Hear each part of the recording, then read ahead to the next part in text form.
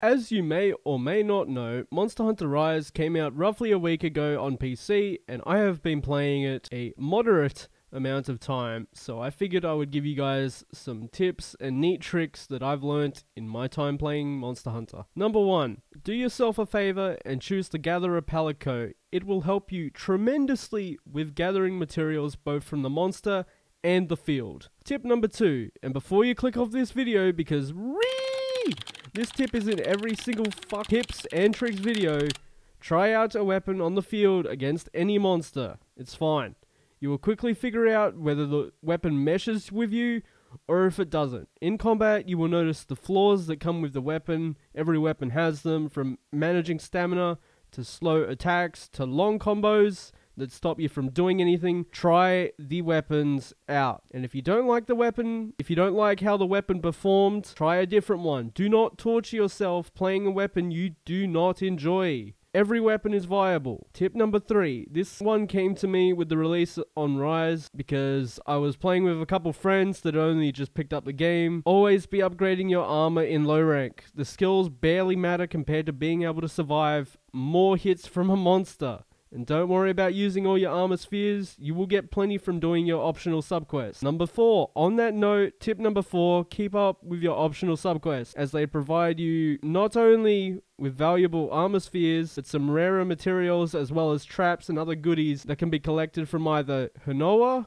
or Minoto. Tip number 5, back out onto the field. Always be picking up honey and herbs in the field, as they will supply you with potions and mega potions, so always be looting them. Tip number 6, do not be scared to send out an SOS flare, or in this case, a Kahoot. Don't really have a word for it, honestly, because there's nothing worse than putting down an amazing game because it was too hard. If you are struggling with a monster, this is something I very commonly see in difficult games like Monster Hunter and Dark Souls and what have you. Get help if you are struggling with something. It will not only help you in the hunt, but you can learn things from other players, and it just keeps you playing the game. You get to happily play the game and have fun.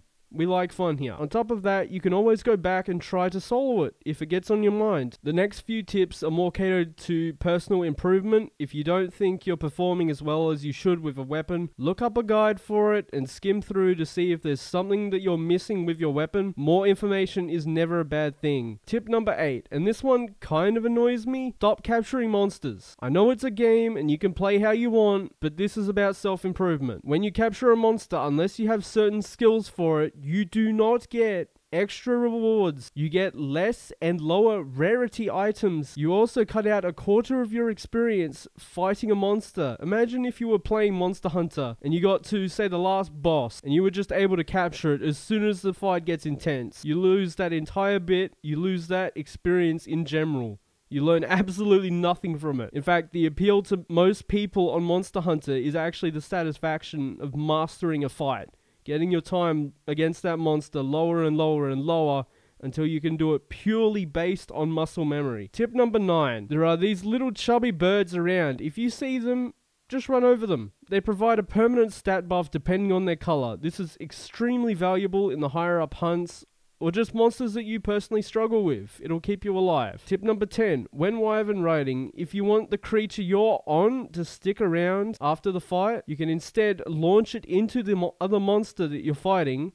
It'll stay around and make the other monster rideable. On the other hand, if you want the monster you are currently on to leave and not get in the way, you can use the mount finisher and the monster run away afterwards. Alright, here's our neat tricks section. You can do a faster walk while drinking a potion if you hold down the sprint button. Number 2, you're able to skip the animation at the end of hunts by being stuck up in the air. It saves a tiny bit of time, because I hate wasting my time. While we're at it, you can also skip the camera panning out after you kill a monster by pressing the start button or options button after a kill/capture. While in a rampage, you can charge up the cannons alternate fires instead of just shooting immediately. When launching a monster into a wall, if you let go of the sprint button after the initial wall bang, you can turn way better to launch the monster back into the same wall. Number 6, there are 3 directions you can launch yourself with the wire bug. Each are very useful, and I don't see people actually using it too often. If you want to go straight up, climb something vertically, use the L2 and R2 combination. You can just look where you want to go. L2, R2 goes where you want. you'll go exactly where it is. If you need to get out of the way of something really quickly and don't have time to look around with the L2, R2, you can do L2 and triangle and it will go the way your character is facing. If you need to quickly get down from somewhere, you can use L2 and circle and it will send you downwards. These have been my 10 tips and a few neat tricks to make your monster hunting experience a little bit better. I hope you guys enjoyed it. Let me know if you want to see more like this.